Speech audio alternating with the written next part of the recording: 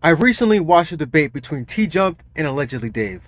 Yeah, the guy that drinks his own piss.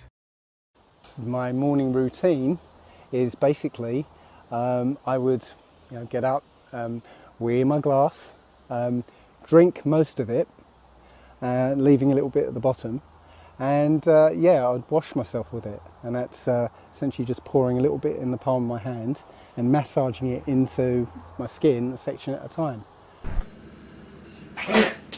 That is the worst thing I've ever tasted. Anyway, during the debate, Dave brought up the age-old, already debunked argument about how if Earth's rotating at 1,000 miles per hour at the equator, we should be flung off for some reason.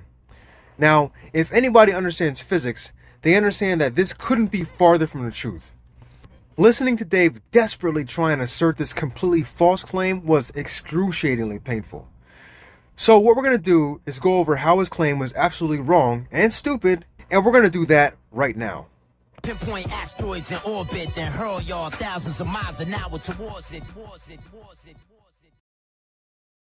Now, one of Flat Earthers' core arguments is that they don't believe the Earth is rotating because they can't feel the movement, not knowing that the size of the object they're on is going to determine the amount of movement you feel. The same is true when you're flying in a 787 versus a single-engine Cessna, or when you're on a cruise ship versus a small fishing boat. I'm going to play a clip from this debate so you can hear Dave's full explanation of his position. Gravitron. Okay, have you heard of it? Yes, the drop one. No. It's a big wheel. Okay, and you stand around the edge, and the thing spins around. And you get stuck to the outside. Yeah. Yeah. Yes. Right. Now we have a version where that gravitron tips up on its side. Yeah.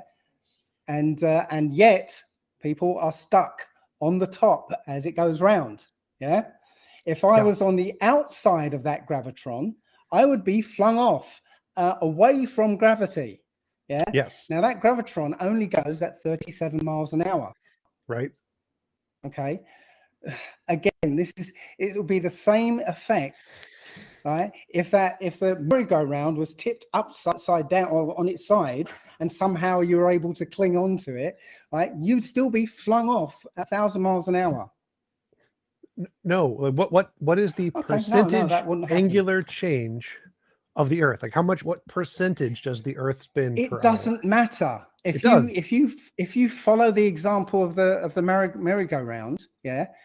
Again, ignoring the gravity part, yeah, for a moment, yeah, just the idea that you're on the edge of a roundabout going at 1,000 miles an hour, yeah, you would not be able to hang on to that thing. Now, I know Dave will probably never watch this video, but for any flat earthers out there who are actually curious and want to know the reason why we think this argument is not valid, sit back and I'll do my best to try and explain it. Now let's take the Earth's surface at the equator and break it down into degrees of a compass.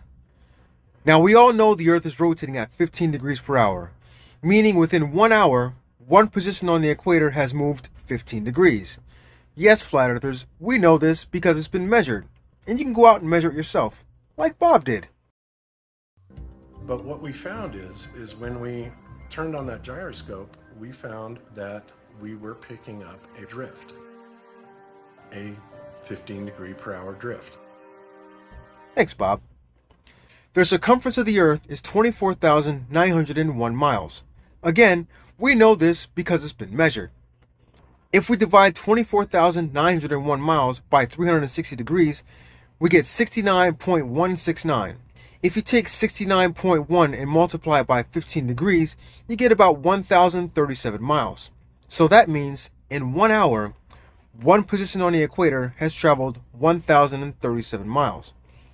But remember, the Earth's surface is 24,901 miles in circumference. So traveling at 1,037 miles per hour, it took the Earth 1 hour to rotate this much. It took 1 hour for one position to get from here to here. When you look at this in terms of scale, it's not a very far distance, and it's not a very fast rotation. This is why we say flat earthers don't understand scale. This is also why we say rotation is not measured in miles per hour. It's measured in rotations per minute. You change the size of your let's say, trying to think of the word now. Trying to think of argument. Let's just take a saw blade, and you change the size of the saw blade, correct? And you spin it at exactly the same revolutions per minute. The smaller one is going to spin faster because it's going to have, no, it's going to spin, yeah, it's going to spin faster than the larger one.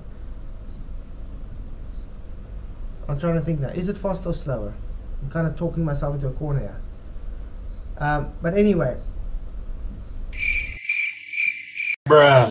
The Earth rotates at about 0.000694 rotations per minute. Get on a merry-go-round and rotate it at 0.000694 rotations per minute. How long do you think it would take for you to do a full rotation? Well, let's see. There are 1,440 minutes in one day. If you multiply 0.000694 rotations per minute by 1,440 minutes, you get 0.99936, which for all intents and purposes is 1, which means it would rotate one time in 1,440 minutes. Again, not a very fast rotation. The problem is, flat earthers see the number 1,000 and immediately think because it's a big number, they relate it to the speed of a car or an airplane, when in reality, 1,000 miles per hour is minuscule when it comes to things as large as the Earth, or the speed at which things move in space. Other than the conservation of momentum, which they also don't understand, the other reason why we're not all flung off is because of that pesky downward acceleration experienced by everything on Earth. Now, what's that called again? Gravity, you fucking retard! Gravity! Have you ever heard of fucking gravity? Gravity! Gravity! Once again, thanks for watching. Don't forget to like, share, and subscribe if you like this video, and check out the rest of my videos if you're interested. And as always, peace.